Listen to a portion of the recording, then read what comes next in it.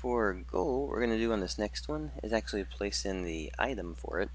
So if you put in a new goal, we'll just start fresh here. We'll do a goal and then be sure to place in a block right here. So we'll have a block, and this is just going to represent our item that we would pick up to say that the goal is complete.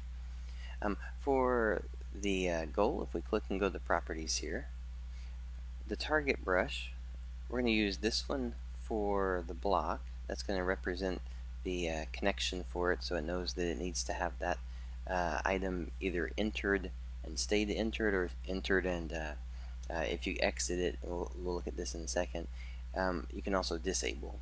So we're going to have this one clicked on.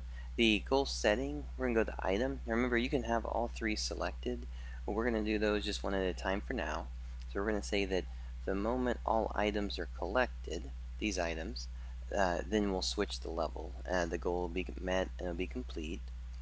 So we'll say that one's on there, and then just double check on the manager for the world level transition enables on, load level scene, and we'll make sure that we're going to load level ID number 1.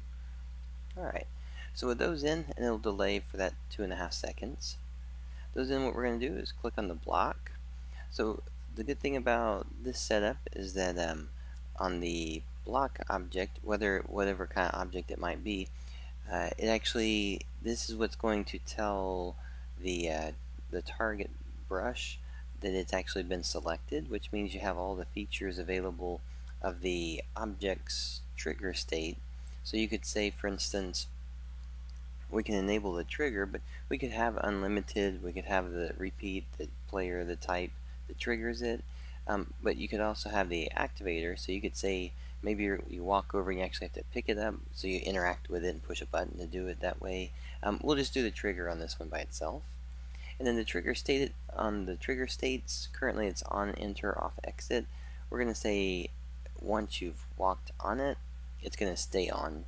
However, you could do it where you say if you walk off of it, you actually turn it back off, meaning that you have to collect all of them and hold all of them at the same time. So we'll do it this way to start with. And then let's go ahead and make sure last thing is your collider on the block is turned off. That way when you walk through it, you can actually trigger the object. Alright, so if we go here, what should happen then is that we have the item, and we can actually walk across the item to get that one, and that'll actually trigger the end result for the goal. So I'm going to walk over to this one, so 2.5 seconds later, then we actually have it come up and it transitions us to the next one. So let's go ahead and go back right here.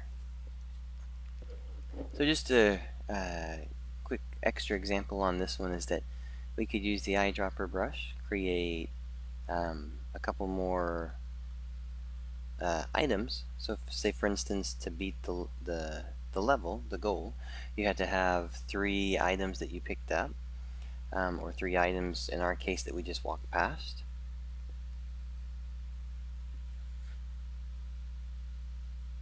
So at this point, then if I was to get this one, grab this one, and get that one, now I've actually got all 3 of them, which allows me to go to the next scene. Alright, so that's going to be item setup for it, and just kind of a basic look into it.